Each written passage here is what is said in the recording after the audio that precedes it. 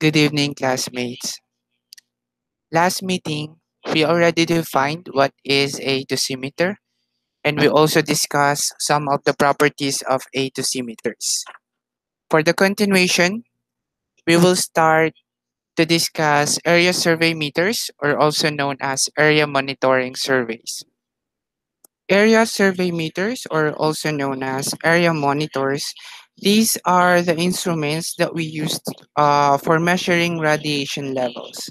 So we measure those at a particular point in space to assess workplace condition and also to ensure acceptability, safe, and satisfactory radiological conditions in the workplace. So this is very important in radiotherapy facilities.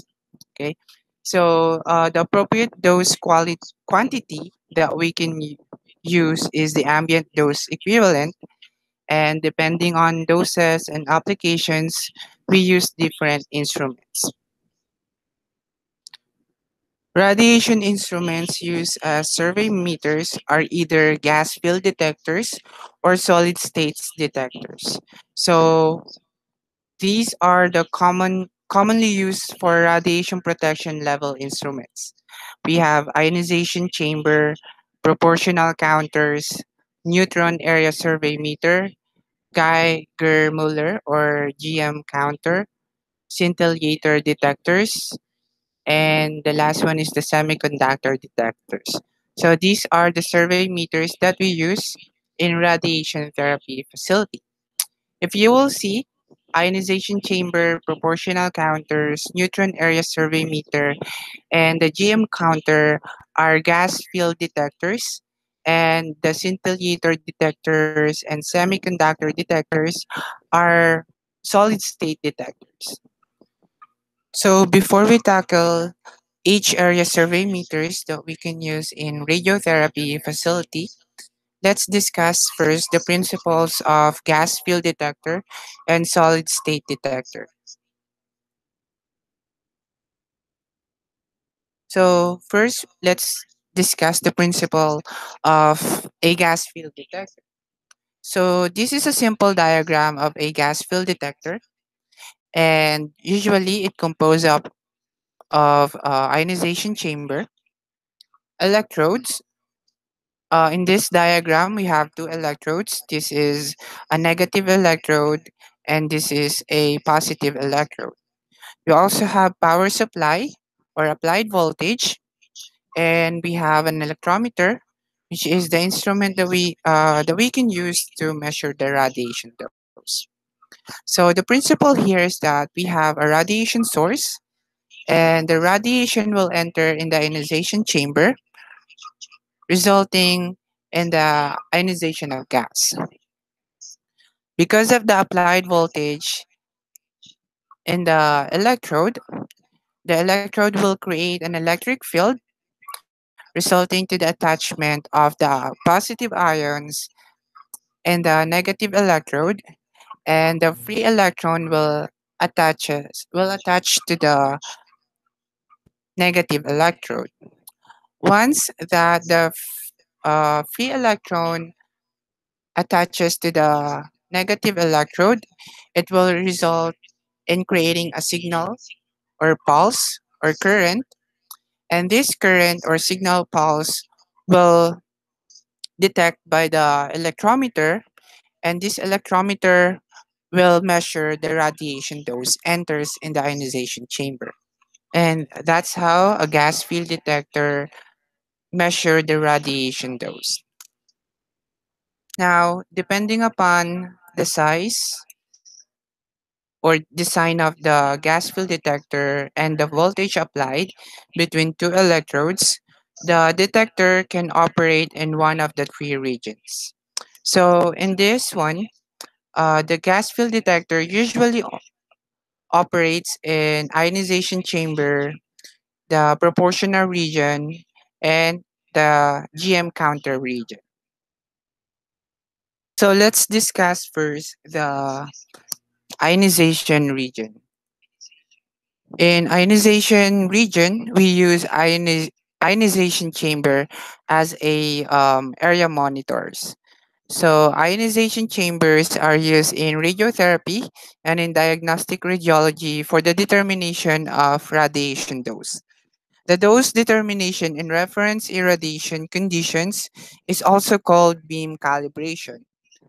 Ionization chambers come in various shapes and sizes depending upon the specific requirements, but generally they all have the following properties that we discussed earlier. So an ionization chamber has a or is basically a gas filled cavity surrounded by a conductive outer wall and having a central collecting electrode.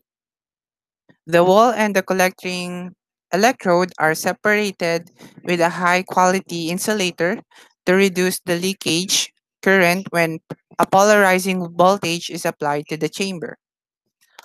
A guard electrode is usually provided in the chamber to further reduce chamber leakage. The guard electrode is also responsible uh, for the recombination effect to be avoided. So measurements with open air ionization chamber require temperature and pressure correction to account for the change in the mass of air in the chamber volume, which changes the ambient temperature and pressure. So this is the properties of ionization chamber. So we have the central electrode, which is made of aluminum. So the central electrode is responsible for collecting the free electrons when there's an ionization of gas.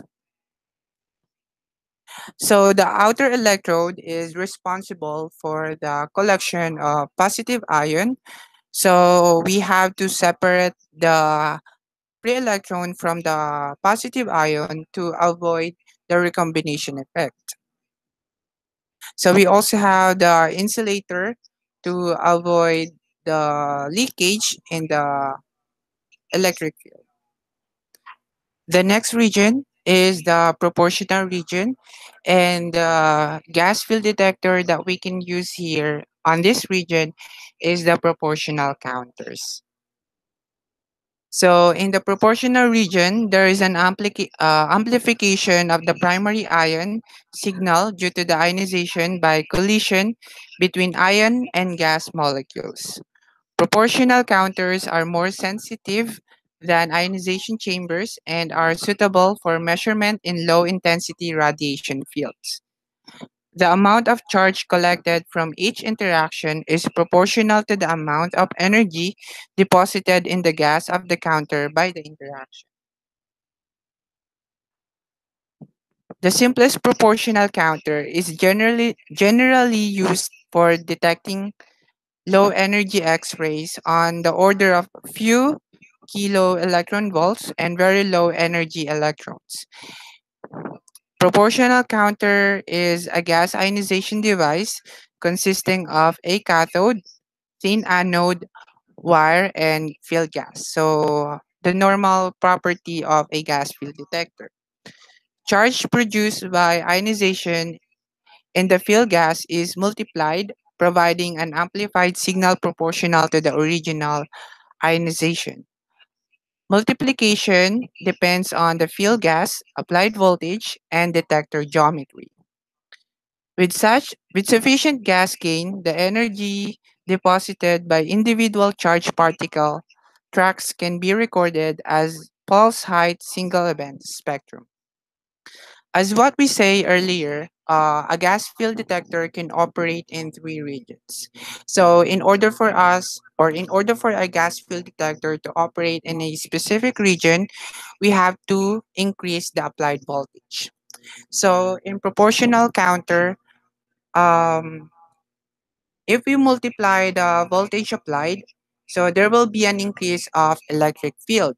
And we all know that once that an electric field um, applies to the electrode, it will attract the positive ion and the electron, the free electron. So due to the strong field, the positive ion and the electrode will collide to the molecules of the medium, which is um, sometimes it's aluminum, and resulting to the further ionization, which is also known as the secondary ionization. So this secondary ionization, there will be an accumulative additional positive ions and electrons due to the collision of the medium. As the positive ions and electrons increases, the generated current pulse will also increase. And we all know that the electrometer measures the current to to measure the radiation dose because the current is proportional to the radiation dose. So this is an example of a proportional counters. The next survey meter is the neutron area survey meter. So neutron area survey meter operate in the proportional region so that the photon background can be easily discriminated against. Thermal neutron detectors usually have a coating of boron compound on the inside of the wall, or the counter is filled with boron trifluoride gas.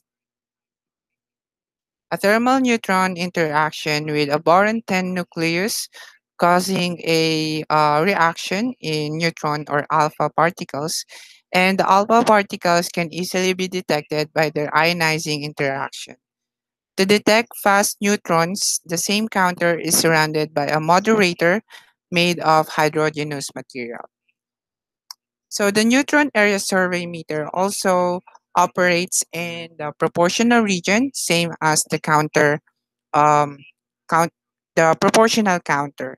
However, in order for us to separate the proportional counter to the neutron area survey meter, the gas field detector should be modified because in proportional counter, it can only detect low energy X-rays, while the neutron area survey meter can detect fast neutrons and also the alpha particles. So this is a neutron area survey meter. Okay, so the next area survey meter is the Geiger-Müller counter or GM counter. A GM counter is a type of particle detector that measures ionizing radiation. It detects the emission of nuclear radiation, alpha particles, beta particles, or gamma rays by the ionization produced in a low pressure gas in a GM tube. The discharge spreads in the GM region throughout the volume of the detector, and the pulse height becomes independent of the primary ionization or the energy of the interacting particles. In a GM counter detector, the gas multiplication spreads along the entire length of the anode, and gas field detectors cannot be operated at voltages beyond the GM region because they continuously discharge. GM counters exhibit strong energy dependence at low photon energies and are not suitable for the use in pulse radiation fields. GM detectors suffer from very long dead times ranging from tens to 100 milliseconds. A, port- a portable GM survey meter may become paralyzed in a very high radiation field and yield a zero reading. GM survey meters are widely used at very low radiation levels. They are particularly applicable for leak testing and detection of radioactive contamination. So the GM counter also operates in the principle of the proportional counter. As we remember, if we multiply or increase the applied voltage in the electrode, it will create an increase of electric field.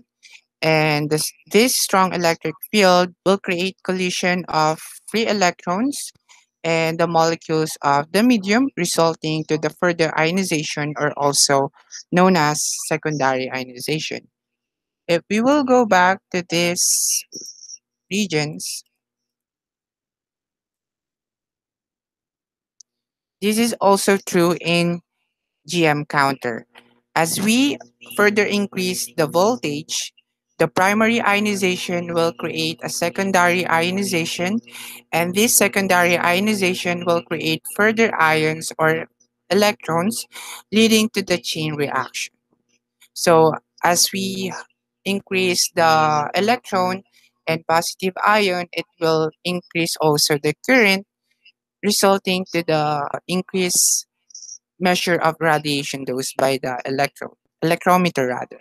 So we cannot detect the low energy particles to high energy particles because they will create the same amount of current pulse. So GM counter cannot distinguish between the energy of different particles, but this is good for counting the numbers of particles that enter in the chamber. So there is another region after the GM counter region. And this region we want to avoid. We want to avoid this because this region is called a region of continuous discharge, meaning as we increase the applied voltage, it will lead to the strong field, and this strong field will lead to the ionization of gas inside the chamber. So even though there is no radiation enters the chamber, there will be a continuous discharge leading to the pulse reading of the radiation. So this region, we want to avoid this region beyond the GM counter. So that's how a gas field detectors works. So this is a sample of a GM counter. And that's how gas field detectors operate. Now let's go to the solid state detectors area survey meter. So solid state detectors area survey meters, we have scintillation detector and semiconductor detectors. So in solid state detectors, it uses a phenomenon whereby a material is subjected to a stimulus, and this stimulus could be a mechanical pressure, heat, or radiation, and then it will produce or emit light. So in solid state detector, it consists of solid materials, usually with fluorescence, phosphorescence, and semiconducting properties. Usually in solid state detectors, the concept has two stages. These are the storage process and the retrieval process. For storage process, we subject the dosimeter to a stimulus, which is irradiation. And the second process, which is the retrieval process, we read the stored signal after the stimulus. So let's discuss first the scintillation detector. So scintillator detectors are detectors based on scintillation, and certain organic and inorganic crystals contains activator atoms, emit scintillations upon absorption of radiation, and are referred to as phosphors. High atomic number phosphors are mostly used for the measurement of gamma rays, while plastic scintillators are mostly used with beta particles. Scintillating phosphors include solid organics materials such as anthracene, stilbene, and plastic scintillators, as well as activated inorganic phosphors such as sodium iodide thallium or cesium iodide thallium.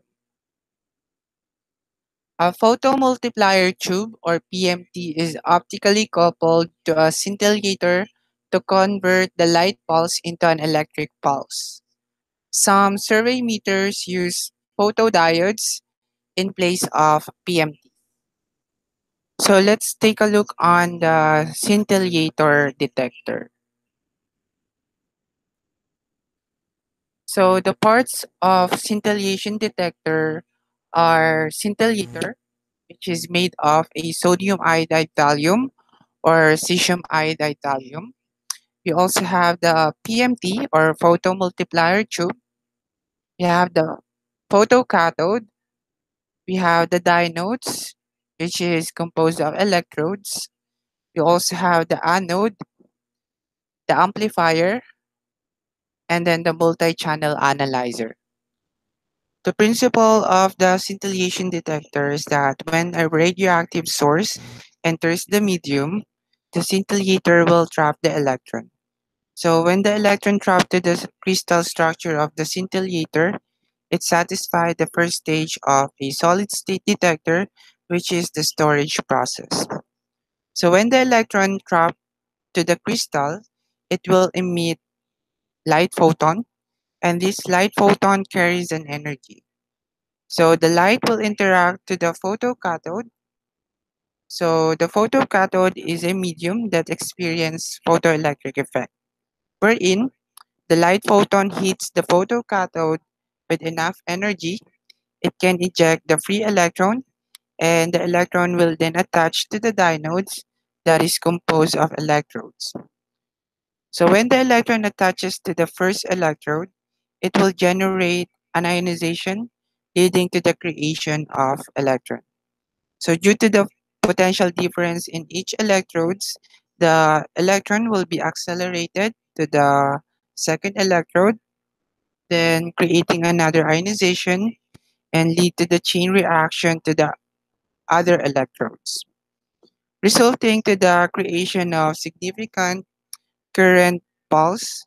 And this pulse signal will then collect by the anode and will transfer to the amplifier for further amplification. Then it will be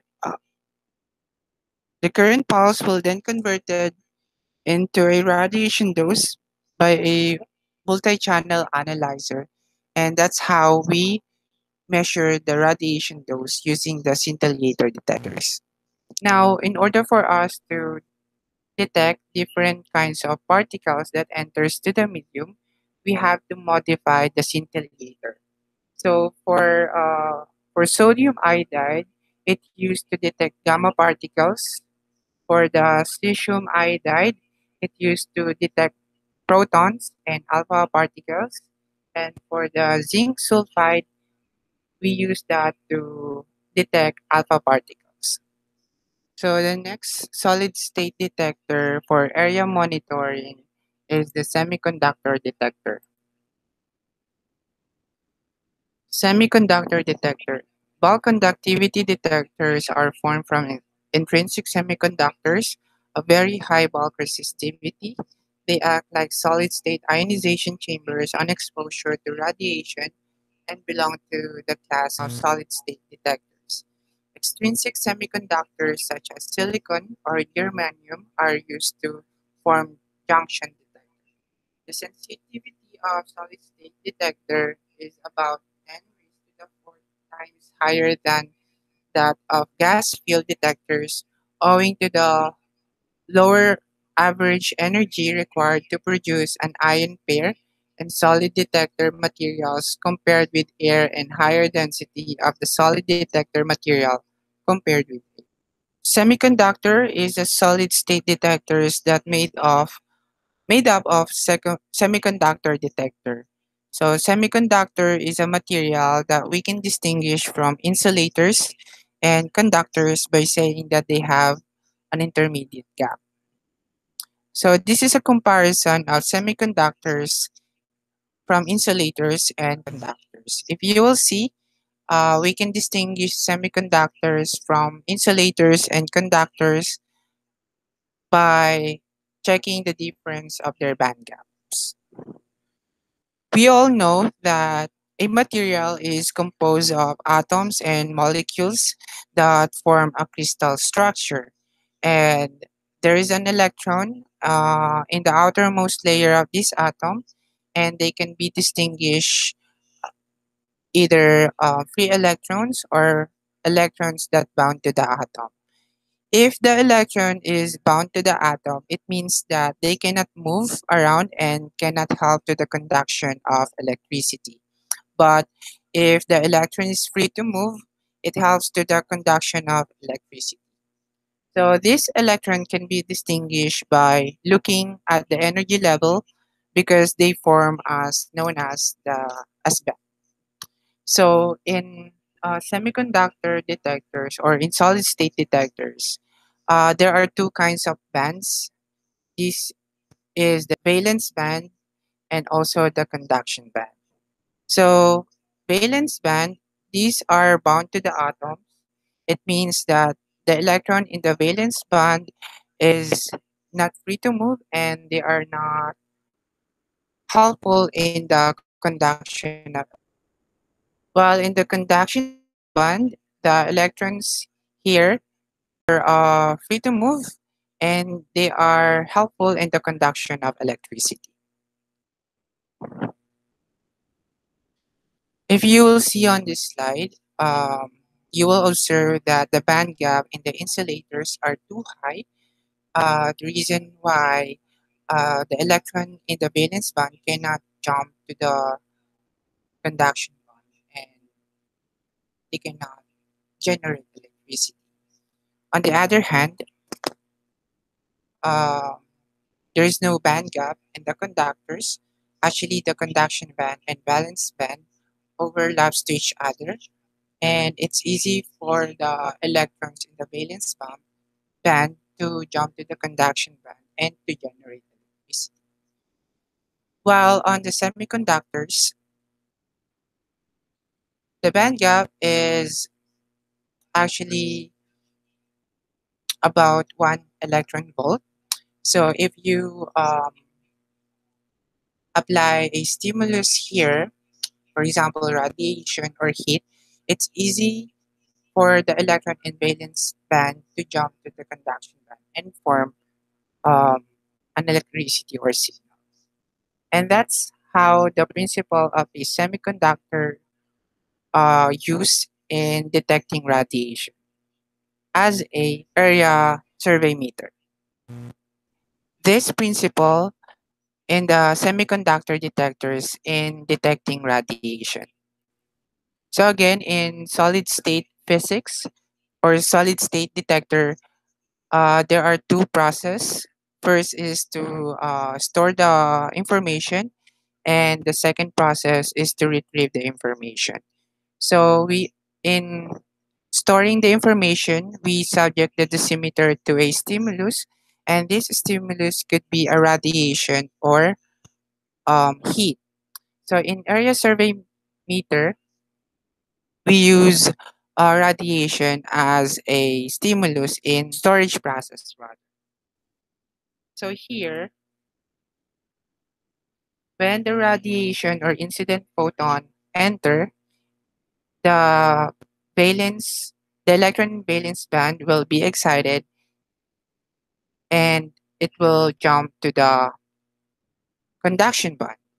And once that the electron here in the conduction band, it will be collected by an electrode and the electrode will generate a current or signal pulse that later on will be measured by an electrometer. And those are the area survey meters. Now, let's go to the personal dosimeters.